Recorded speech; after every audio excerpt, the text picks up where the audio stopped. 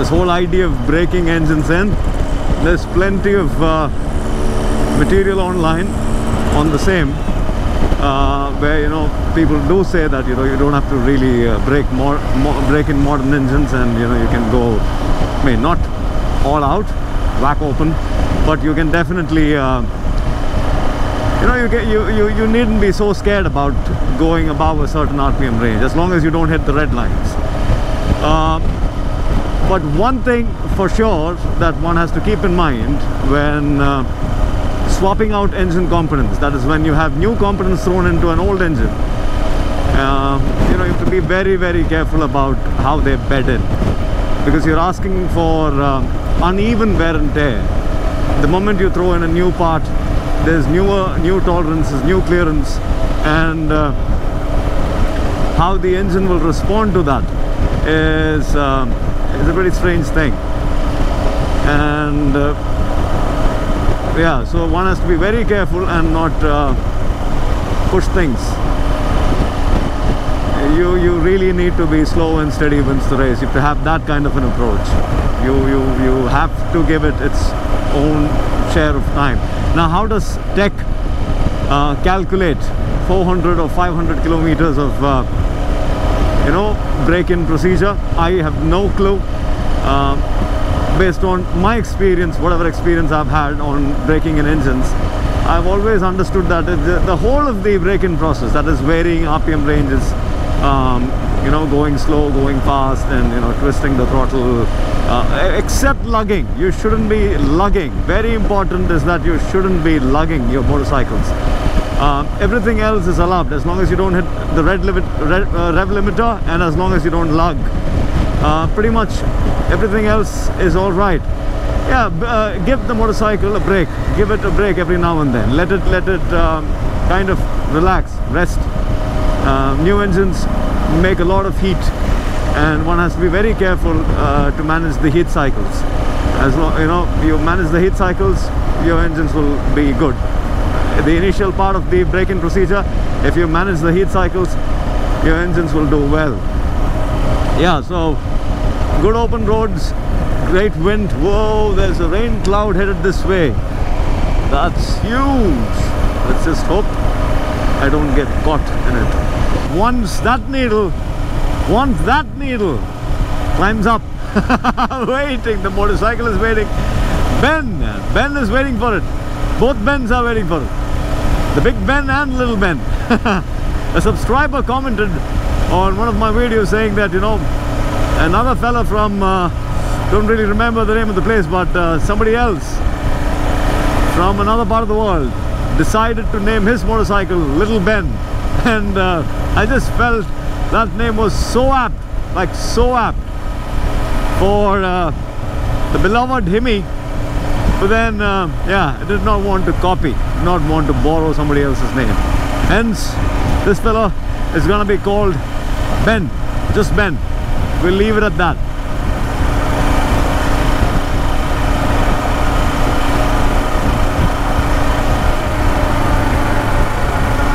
Making a U-turn here.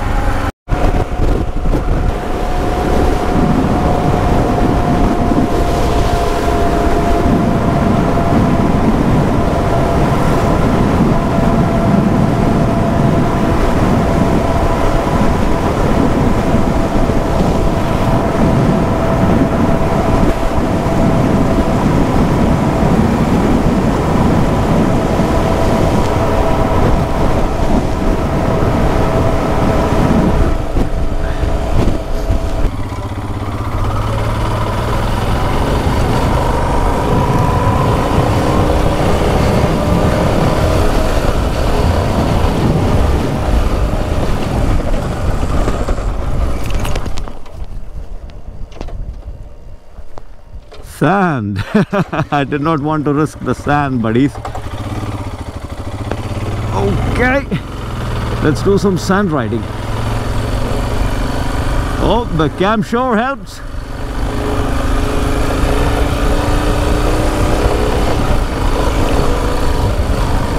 Deep.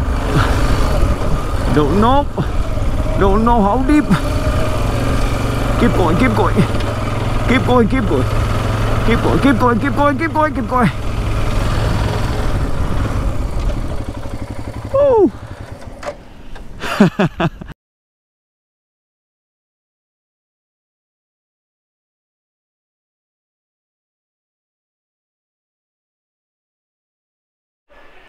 Hi fellas, Ben back again, and what you have here is valves that haven't budged. The intake hasn't. I'm going to check the exhaust and then conclude.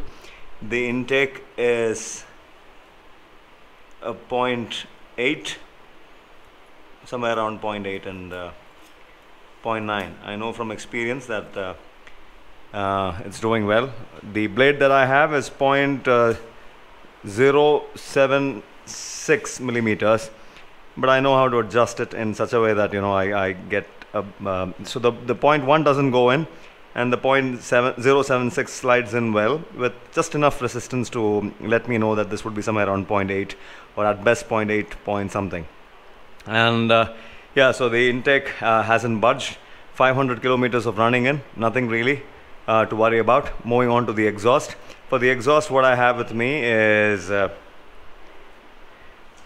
I don't really have a 0.23, so what I intend on using is a 0.102 and 0.127, so that would roughly translate to 0.227, and yeah, 0.227 would be somewhere around 0.23. And yeah, I've been doing this for ages. I've been doing this on all my motorcycles for ages, so there's enough experience and I'll get it right. For you guys who do not know how to use these things, kindly take it to a mech. Take this along with you, give them the specs, they'll do it. The best specs would be the for a good running engine, not a good sounding engine. For a good running engine would be somewhere around 0.09 and 0.24. For a good sounding engine, it would be 0.08 and then 0.22 or 0.23. These little things make a big difference. Yeah, so just going in with this, and let's just check.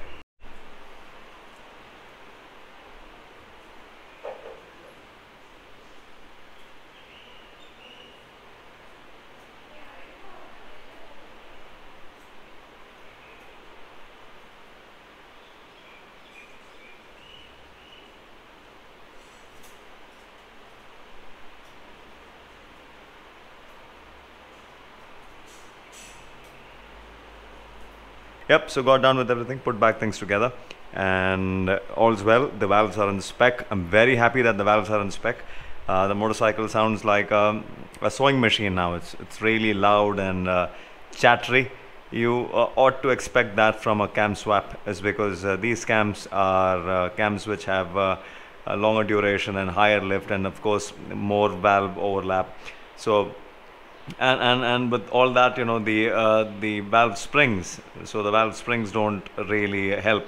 You know, they are designed for the older profile of the cams.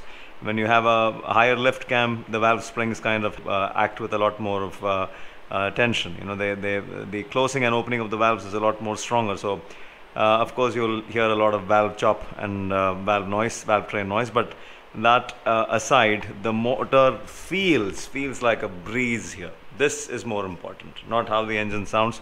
The engine sounds like crap after riding for about half an hour or 1 hour, but yeah, that is when you put your ear to it. But at a distance, it's smooth, as smooth as it can get, and the ride quality is just impeccable. It's amazingly smooth, and that's what's more important. Well, that was it. Just let me just get you guys to listen to this.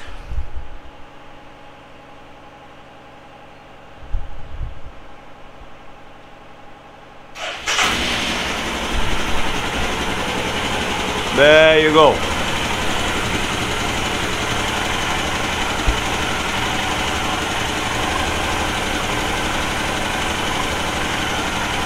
Brand new oil. We'll keep this for about 4,000 to 5,000 kilometers. Very happy with how things have turned out. Going to start riding, pushing till 5k, 5.5k RPMs. Let's see how this machine performs. If you like the video, give it a big thumbs up, subscribe to the channel, share these videos. All the love for the Himalayans, the 411s.